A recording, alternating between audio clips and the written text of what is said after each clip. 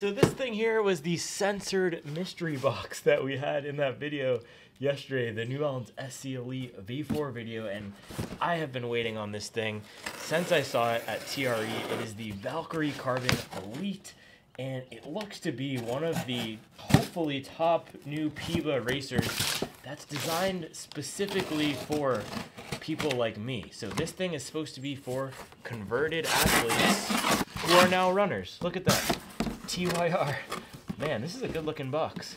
Ooh, I like what they're doing with this. They're going for something a little bit different that we haven't seen in the running game. Look at this black and silver. All these other brands go with kind of neon, aggressive, hype colorways. This is a little bit of a more muted with the metallic.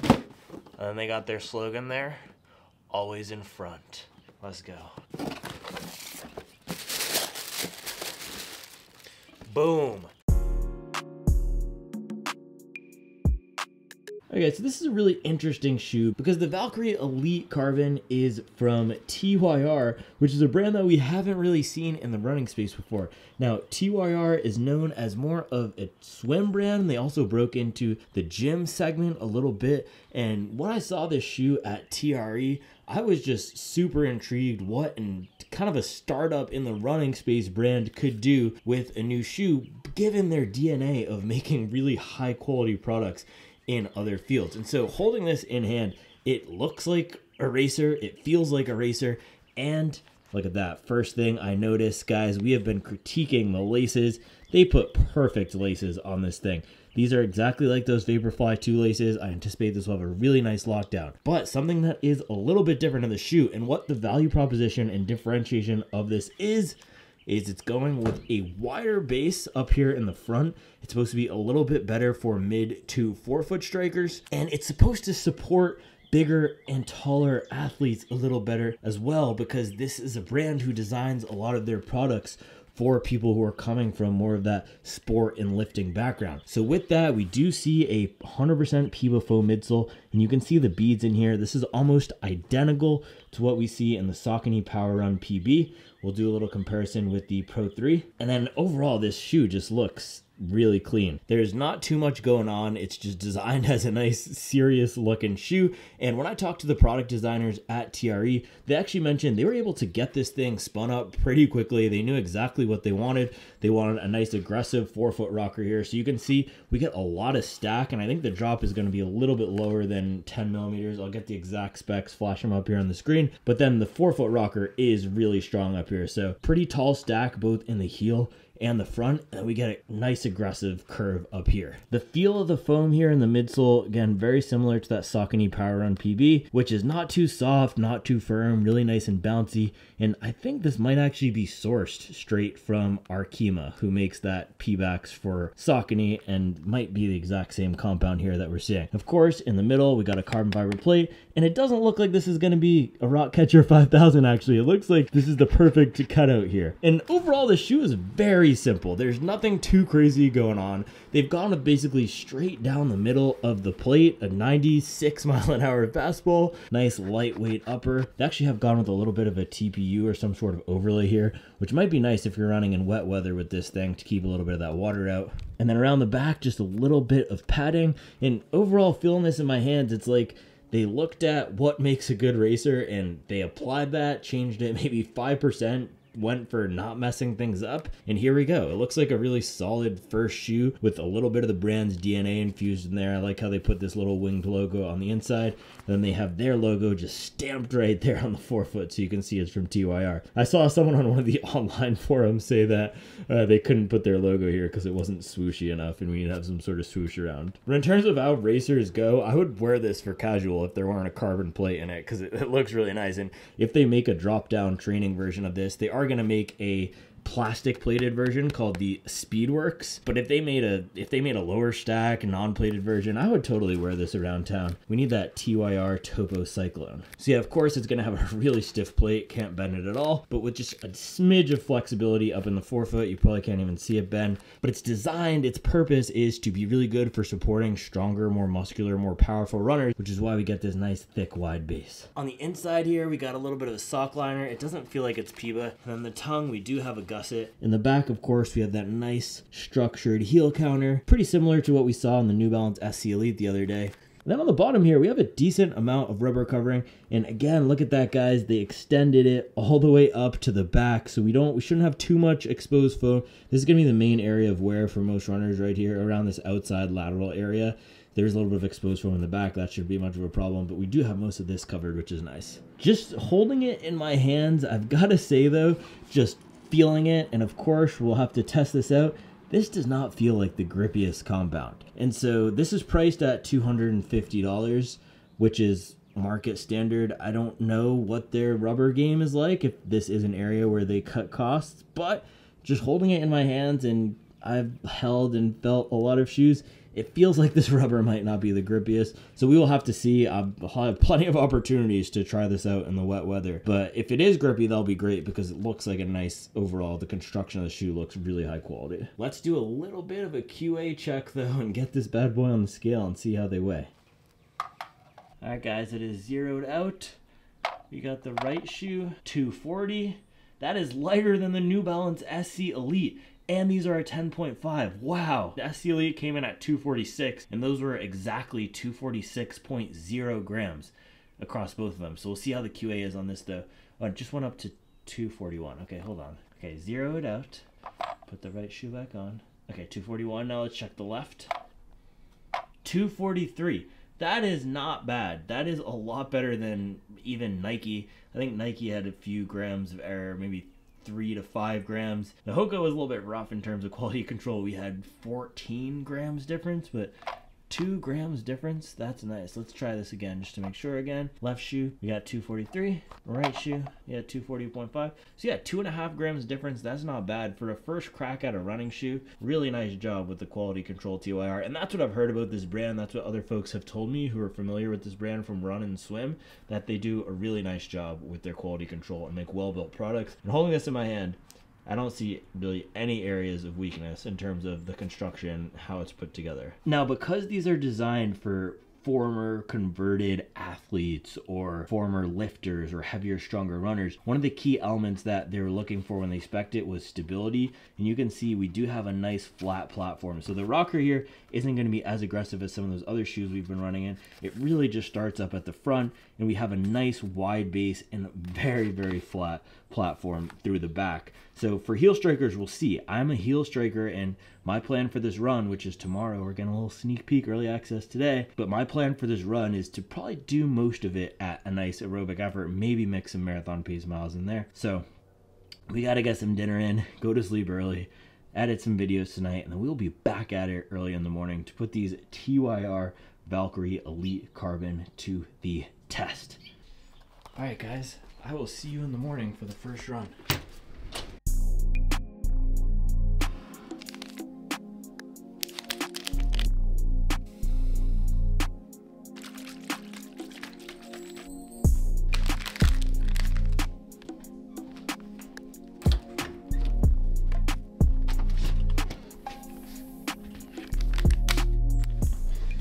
Tell you the truth, guys, I'm really not feeling this long run. I am tired, but you got the bagel, a little tailwind endurance fuel, trying to rejuvenate. That's the motto, still, always, up your best. So we're gonna get these miles up. All right, let's go with the Patagonia joggers today. Guys, let me know what your favorite winter jogging pants are. I'm doing a little bit of a comparison.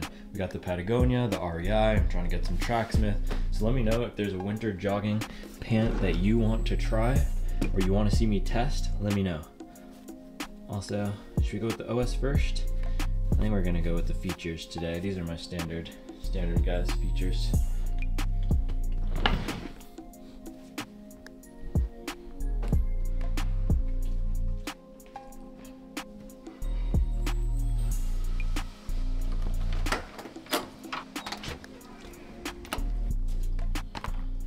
Oh man, guys, let me tell you, I was not feeling it, but that little half a bagel, 1 serving of tailwind before the run, and some Conway the Machine, and I am back in it.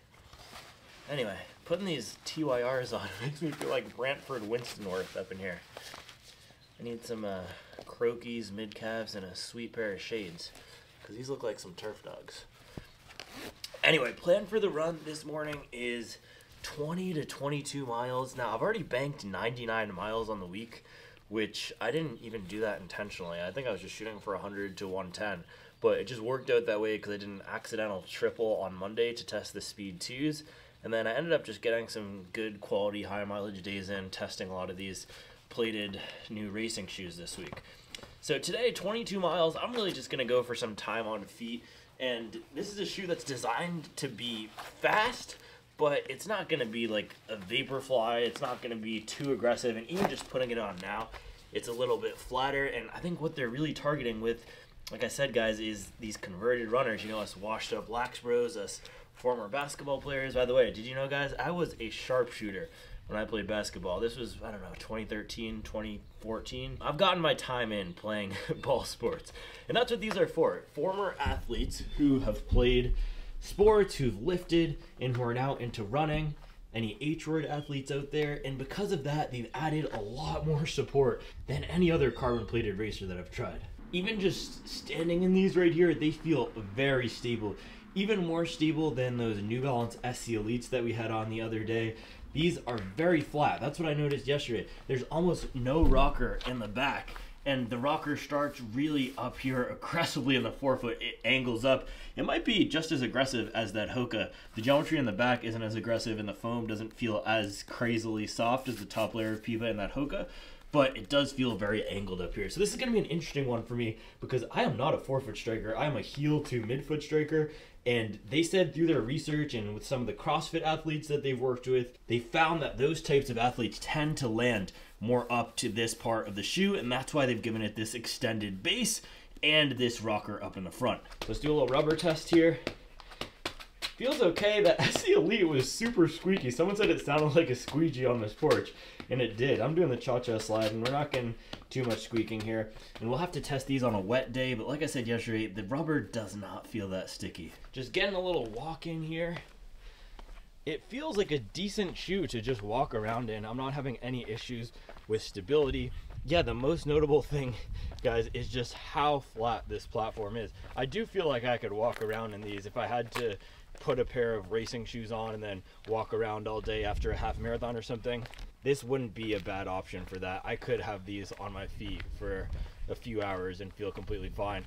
Now, if we're thinking about the fit, the toe box is decently generous. I'm right up against the side here. It's definitely not narrower than a Saucony, but it's not too much wider. So I think if you have a wide foot in these, you may need to go up half a size, actually. I'll report back after this run, but I went 10.5. That's my normal size, and my tip of my toe is right here, so perfect. Those New Balances we tried the other day were a little snug, but these fit true to size lengthwise, and they aren't too wide in the toe box. That's actually one thing I'm surprised about. I thought they would give us a little bit more width out here, but pretty standard running shoe fit. I think they might have spec'd the last of these against other popular brands. That's what I'm assuming, since they're not a running brand. And so these seem like they fit actually pretty similar to Nike and Saucony. In terms of the plan for the run today, just aiming to get 20 to 22 miles time on feet. If I feel like picking up the pace, I will, but probably anywhere from a 7 to 8 minute pace today, nothing too crazy. These are a very clean looking shoe. I mean, around the back here, you can see they just got this one stripe. I really like how this looks. They just look like a pair of turf dogs though. I feel like I'm about to go scoop up some GBs. Yeah, and on foot from the top, these things are sick. I absolutely love the styling on these. And they've gone with something completely different than what we've seen in any other running shoe. This is just a much cleaner, much simpler look than anything else that's offered on the market right now. It's not showy at all. It's just, you put these on, you feel like you want to get the job done. And with these black joggers, this is a nice look. And underfoot, walking around and doing this little squish thing here, which this is my favorite running trope, running video trope. Shout out to the person who invented this, by the way. But squishing it like this feels really similar to that Saucony Power Run PB. We're gonna have to see how it runs, but I'm excited to get some miles in this thing. Let us get to it.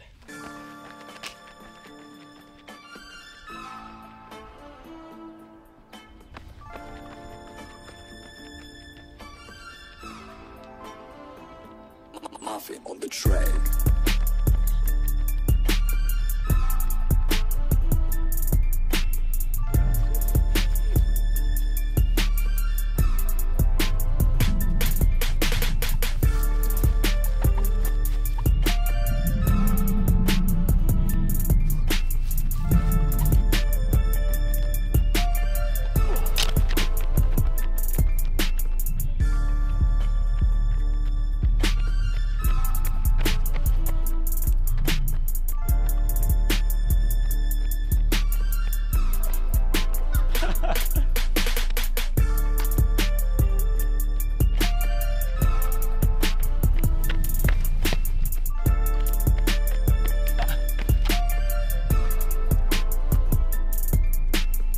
man, I'm winded after my little lax warm up here. Time to get this run. If I'm feeling good, I do have a Jack Daniels workout back pocket. So depending on how I feel, I might push the pace a little bit in these guys. But let's get to it and I'll report back.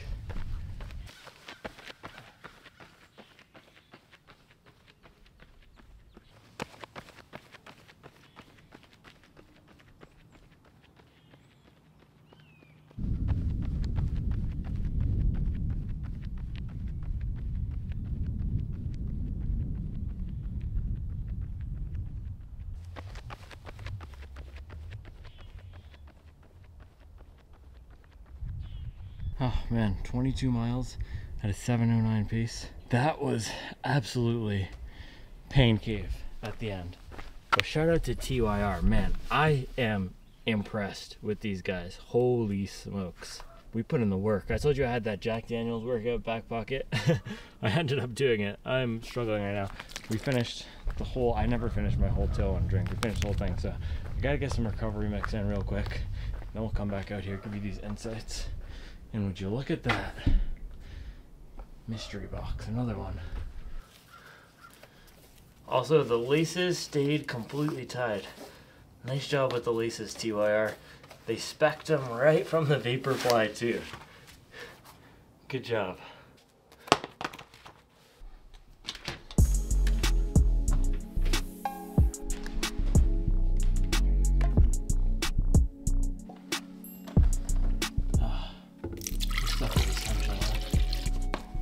Doing 3 scoops today. Tail recovery mix. Uno. Dos. Tres.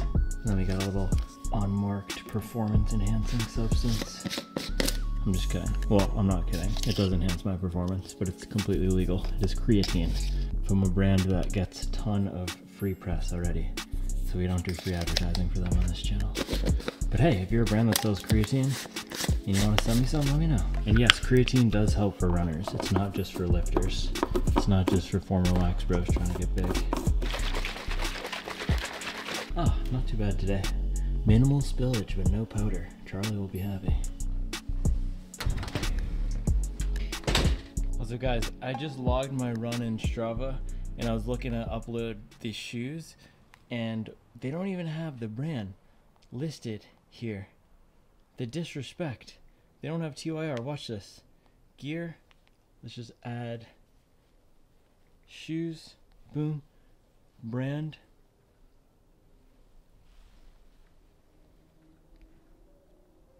They have Tommy Hilfiger listed in here. They have Tracksmith. A brand called Tropic Feel. Tesla. They have Tesla in here. No TYR. Come on, Strava. Put some respect on the TYR name. Shout out to these Hoka Aura Luxe recovery slides, by the way. If you don't have a pair of these yet, pick one up. They're an absolute game changer for walking around the house after tough workouts. They just completely take the pressure off your legs. These ones are actually a little bit gone for me. I got them in November 2022 after Charlotte Marathon, so I need a new pair. But these things are super comfy. It's like walking around with a gel Nimbus or a 1080 all day, but even better.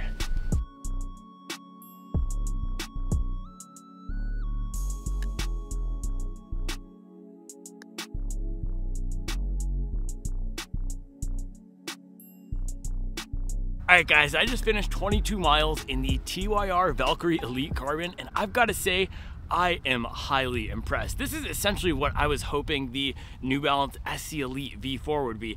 And mind you, I never do this, guys, by the way. I took these out for a 22-mile run on the first run. It was a little bit of a gamble, but I wasn't sure when I would be able to slot this in for a first run because I've had some other stuff coming in and I just wanted to get this video out. So I decided to use the long run as the first run opportunity for this. And I'm glad I did because these were amazing for this workout. Now I talk a lot about trade-offs on this channel, right? And I talked about with the SC Elite, you can't have fun and stable at the same time. And one of the key things that I noticed about this shoe right away was it's fun, it's bouncy, it has that classic PEBA feel to it that I felt was missing a little bit from the SE Elite V4, but at the same time, it is extremely stable. They did a really nice job speccing this for bigger runners, for taller runners, for us runners who might not have that typical runner build, super wiry and light, and it felt like it had enough bulk in it to really support me. Now for this run, I ended up doing that 22-mile Jack Daniels workout, so first 2 warm up, and then I did miles 3 to 6 at a threshold pace, then I did 10 relaxed miles, and I closed it out with 2 different sets of 2 miles at threshold pace, and I was in the absolute pain cave for the last 2 miles of threshold there. But these are the types of workouts that once you've built up multiple months of doing 2-hour long runs can really take the fitness to the next level. So this was probably the most quality workout I've gotten in yet, and this was a great shoe to support that, because unlike that Saucony Endorphin Speed 4, which we reviewed last week on the 22-mile long run, when I stepped on this shoe and I stepped on the gas and felt like I was putting down some serious power, this thing really did a nice job supporting me, and that's something that was lacking a lot from the PEBA feel in that Saucony Endorphin Speed 4. I mentioned this last week, I felt like Zion back at Duke when he exploded that Nike, right?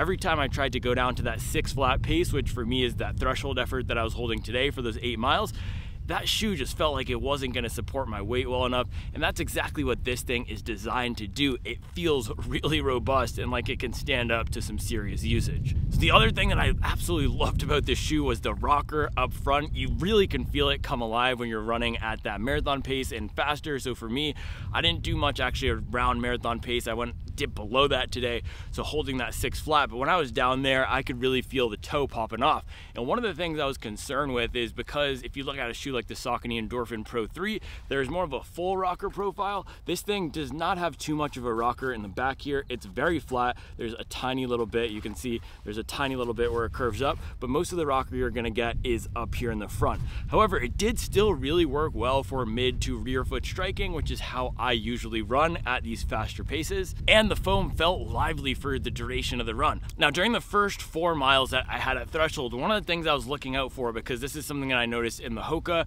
and the New Balance and also the Boston 12, which was my favorite speed training shoe for the last block and heading into this block, I was looking out for how is it on corners, how does it do with turning around these tight bends, and especially in my neighborhood, very hilly, how is it going to do navigating those passes. This thing was an absolute champ on anything where there was a little bit of instability in the road or there was a turn on a cul-de-sac. I felt very planted and very stable in this thing. This might be the most stable shoe out there for racing, even a little bit better than the New Balance SE Elite V4, which I tested a few days ago. Now the PEBA feel on this is very similar to that Saucony Endorphin Pro 3. As I mentioned, I think it might even be sourced from the same exact manufacturer as the PEBAs in there, and with that you're getting a very high quality ride. It feels like a top tier racing shoe, and with where they placed the plate, it didn't feel too harsh at everyday running paces. So one of the things I noticed yesterday, I don't know if I pointed this out in my little first look up there, but you can see where the plate is. We have probably less than half the foam below the plate. So you're gonna be getting a decent amount of foam above the plate, so you don't get too much of that harsh feeling coming through,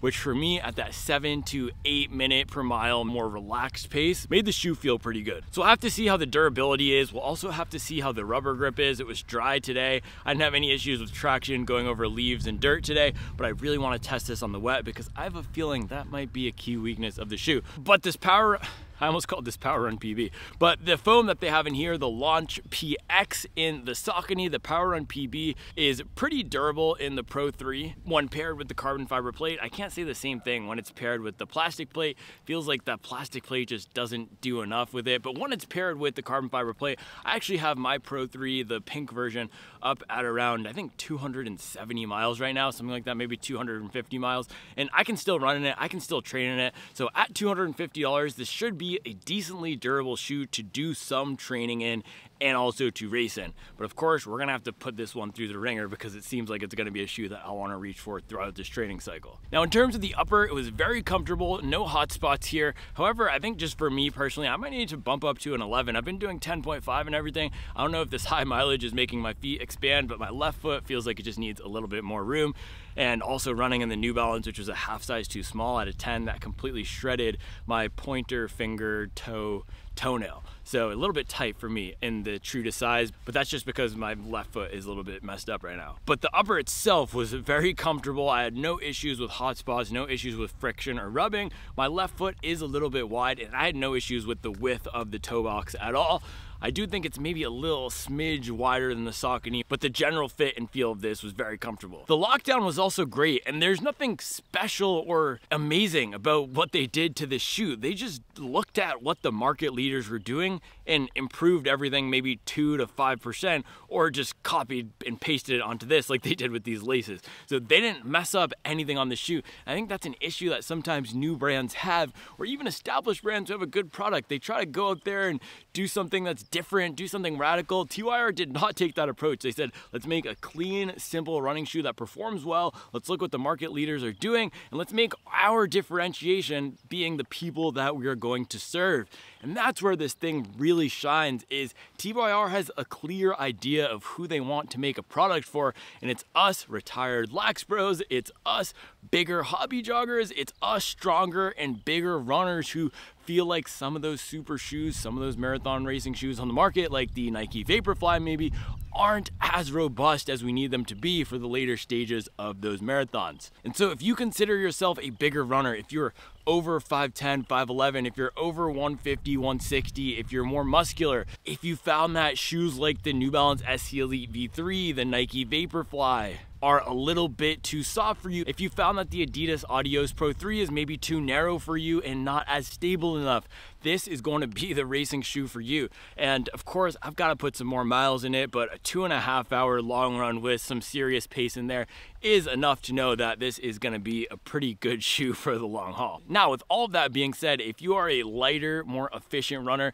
you might not love this shoe. And when I was going more of that 7:30, 8-minute pace, it wasn't a harsh ride at all. Like I said, you can't feel that plate, but it is a firmer, more structured, more robust shoe. So it doesn't feel like a Vaporfly where even when you're going at that slower pace, you can feel that foam compressing a ton under your foot. It does feel like it wants you to put some more force into it to get the most benefit out of it. So if you're a lighter runner and you're gonna be running a 3:30+ hour marathon or a 2-hour half marathon, this is not gonna be the shoe for you. This is really spec'd and built, purpose built for bigger, stronger runners. Now, I've had a few shoes sent to me for free this year. This one, the Alphafly 3, and the New Balance SC Elite V4. Now, I told you guys with the Alphafly 3 and the New Balance SC Elite V4, I am not completely blown away by these. However, with this guy here, I am blown away by it, and I think they did a really nice job. And for most runners out there, if you're a bigger runner, if you're carrying a little bit more weight, if you need some more stability, which most of us do for the marathon, this is going to be a much better option than that Nike Alphafly, and it's coming in $35 cheaper than that Alphafly.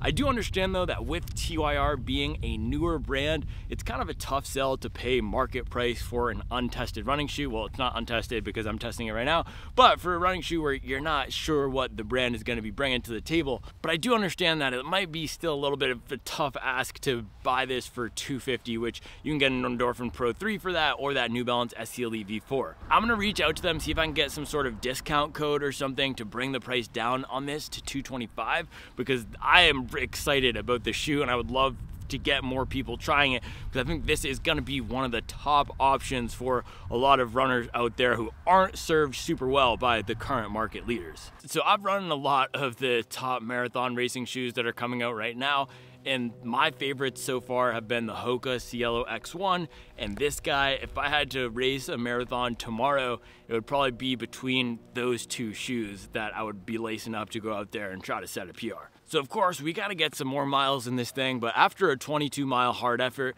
I can tell you I endorse this thing so far, and I'm really looking forward to putting this through the ringer. All right, guys, as always, I appreciate you watching. Let me know any questions you have about the TYR Valkyrie Elite Carbon, and I'll be back tomorrow with another video.